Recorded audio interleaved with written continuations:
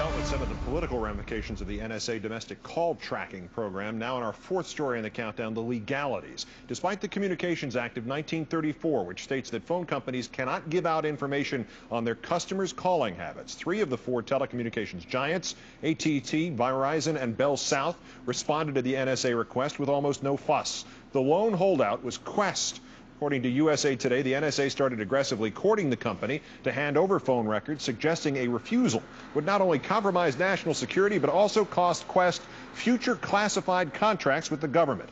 But the company was still worried it might be violating the law. Quote, unable to get comfortable with what NSA was proposing, Qwest's lawyers asked NSA to take its proposal to the FISA court.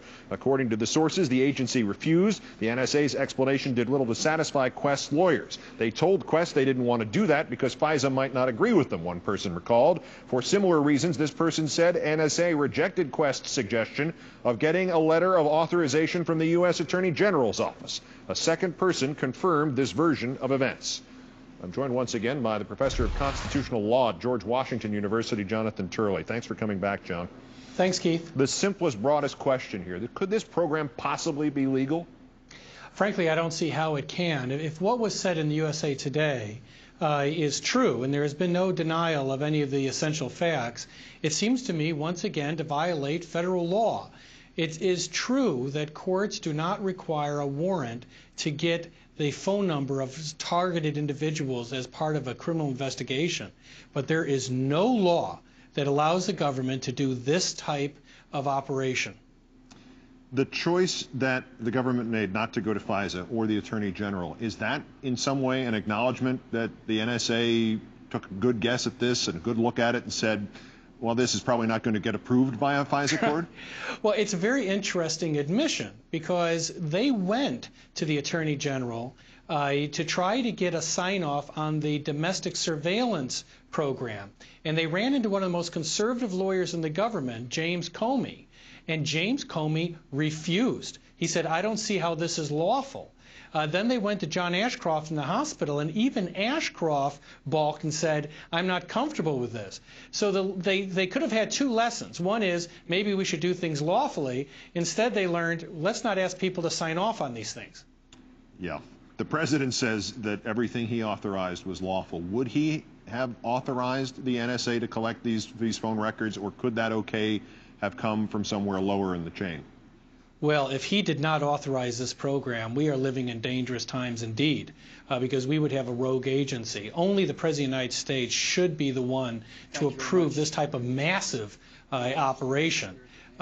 So I would assume that he did. But when the President says, I would never authorize something that's unlawful, it has a lot of people chuckling, because most experts believe the domestic surveillance program, which was disclosed in December, is unlawful and indeed is a federal crime. When you were here 24 hours ago, you said that this president's understanding of his own powers was unprecedented, that he, quote, believes that he has the inherent authority to violate federal law. Does the USA Today article, does this story basically vindicate that point of view that you expressed? Quite frankly, I think it does. Every time we have looked under the rug, we have seen this president going to the edge of the law and beyond it.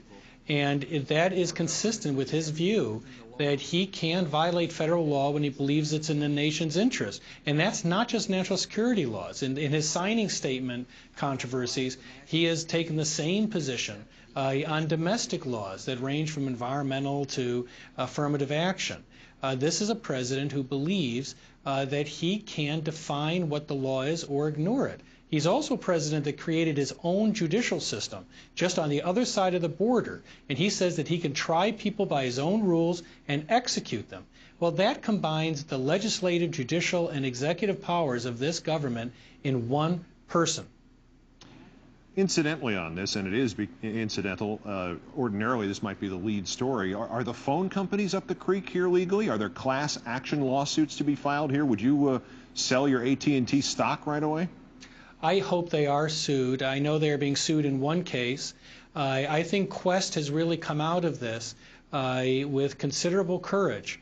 These companies are not supposed to simply hand over millions of bits of information on a wink and a nod. They have to confirm that the government agent or the government official, including the President of the United States, is acting with legal authority and quested exactly the right thing. And I expect there are going to be customers with AT&T and Verizon and other companies that are going to be asking, why did you do this? What was the authority shown to you? Because I got to tell you, I've spent a day now looking for the possible authority that they would use for this operation, and I've come up with nothing. Lastly, again, that tangent here that almost got buried in the middle of this, the Department of Justice abandoning the investigation into the original NSA domestic spying program. I asked Dana Milbank about the politics of that. Now, let me ask you about the way that this happened. DOJ says it couldn't get clearance, security clearance to do this, but doesn't almost every high-level investigation mandate some sort of clearance? Didn't the CIA leak investigation require clearance? Why did they give up so easily on this investigation and not the others? Well, I think it's clear that this administration is not going to do a serious investigation of itself. And what is really troubling is that the intelligence community controls clearances. I have a clearance. I'm involved in an NSA-related case. They control those clearances. So they control the ability of people to investigate their own alleged crimes. Now, there's an obvious problem with that. Jonathan Turley, constitutional law expert, great thanks once again. Thanks, Keith.